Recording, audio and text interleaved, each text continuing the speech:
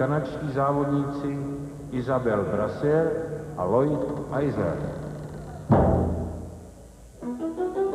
6 years ago, the dream began here at the Sport Hall in Prague, site of the first international competition for Isabelle Brassier and Lloyd Eisler. Their climb up the world rankings was meteoric. By 1990, silver medalists in Halifax, runners-up again a year later in Munich.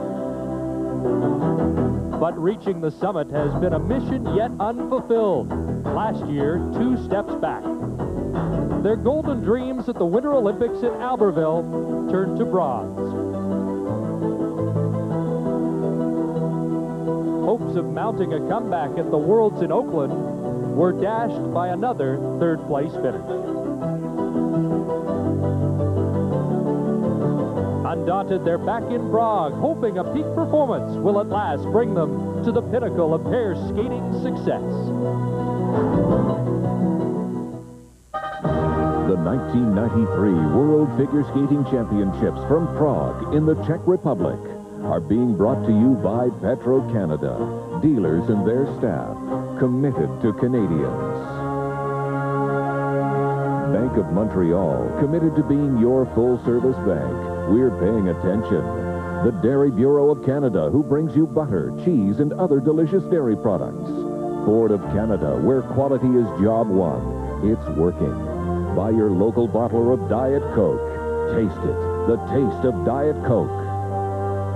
Now, here is your host, Brian Williams.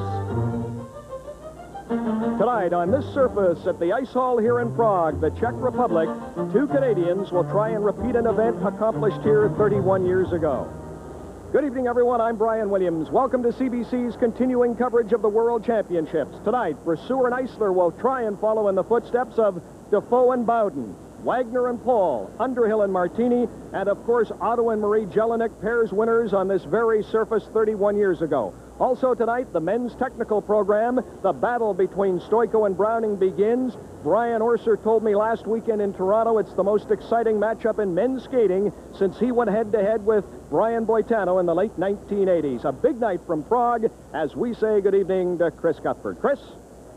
Thanks, Brian. Good evening, everybody. You know it's a great night of skating when the warm-up act is Kurt Browning and Elvis Stoiko. We'll focus in more on Isabelle Brassier and Lloyd Eisler and their quest for gold a little bit later. But first, Browning and Stoiko, it was unforgettable in Hamilton, and like a high-stake poker match, they raised the ante here at the World Championships. Both looked very sharp in their qualifying earlier this week, and now they go to the technical program where they'll try and get an edge on each other and the rest of the world. With their thoughts, let's join Barbara Underhill and Paul Martini. Well, Chris, nobody rises to the occasion like Kurt Browning. He's come here with 2 brilliant programs, and I've never seen him look more like a world champion. However, he has struggled with inconsistency here. That's something that Elvis has had no problem with at all. This is a head-to-head battle between Kurt and Elvis, but there are also several skaters here ready to take advantage of any mistakes in the technical program. Well, Barb, as excited as we are for Kurt and Elvis, the fact remains that the technical program has been a bit of a headache for the men here in Prague. Kurt and Elvis both missed the combination at the Canadians. Of the European contenders, Dmitry Dimitrenko was the only clean technical program at the Europeans. However, the Americans, Mitchell and Davis, both skated clean at the U.S. Nationals. All of these men realize that a mistake here tonight will virtually eliminate them from the precious medal hunt. There's no lack of ability, but it's the man who has the ability to stay cool under pressure who'll come out on top. So let's go to the ice to see who can stay cool under pressure. Well, for Canada's bronze medalist, Marcus Christensen, the pressure really came in the qualifying round. He said he was worried that he wouldn't qualify because his parents had bought tickets to come to Prague to see him skate here. Well, he delivered with an 8th place performance in qualifying. Let's see if he can improve on that here.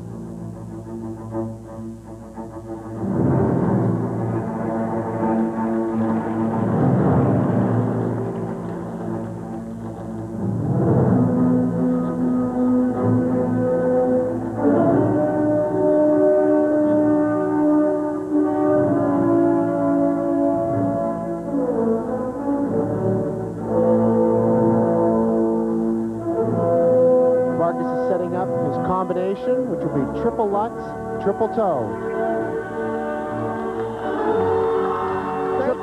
Triple Lutz double toe. And the men have, you know, the option is theirs. They may do a double, triple, or a triple combination. It'll be reflected in the technical merit mark. Great triple loop. I've never seen him look so confident. Even at the Nationals this year, he's gained confidence since then. It's like he really feels that he deserves to be here.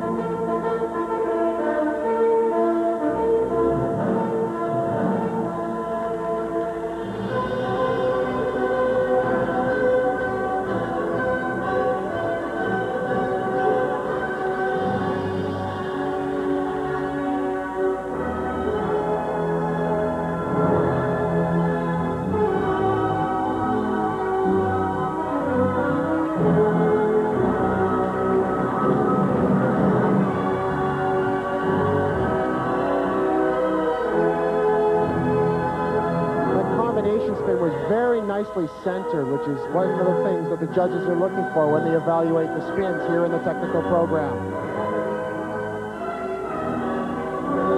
Final jump, a double axel.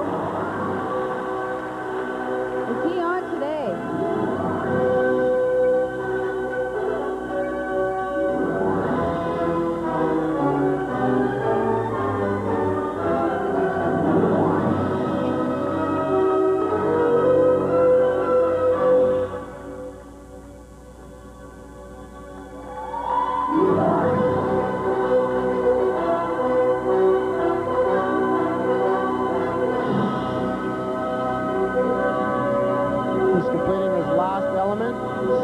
Footwork sequence, and I must say that for a debut performance of a technical program at a World Championship, he's got to be mighty proud of that. Kurt Browning likes it, so does Karen Preston and the large Canadian delegation here, 22 years of age, originally from Toronto, skating out of the Royal Glenora Club in Edmonton, Marcus Christensen.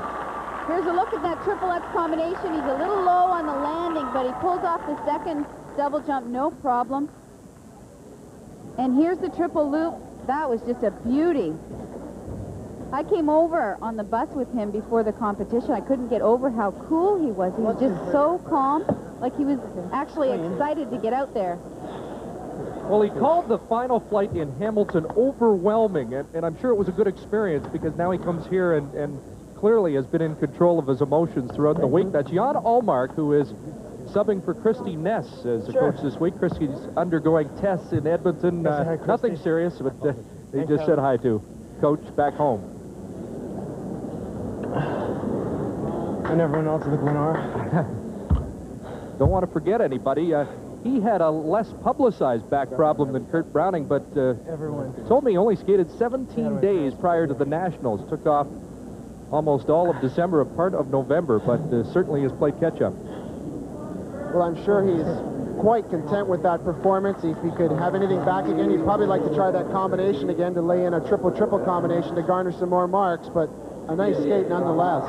Well, you mentioned it might be reflected in the technical marks, and it has been, Paul. 4.7 from the Russian judge, 4.8 from Norway, up to a 5.3 from the American judge on the panel.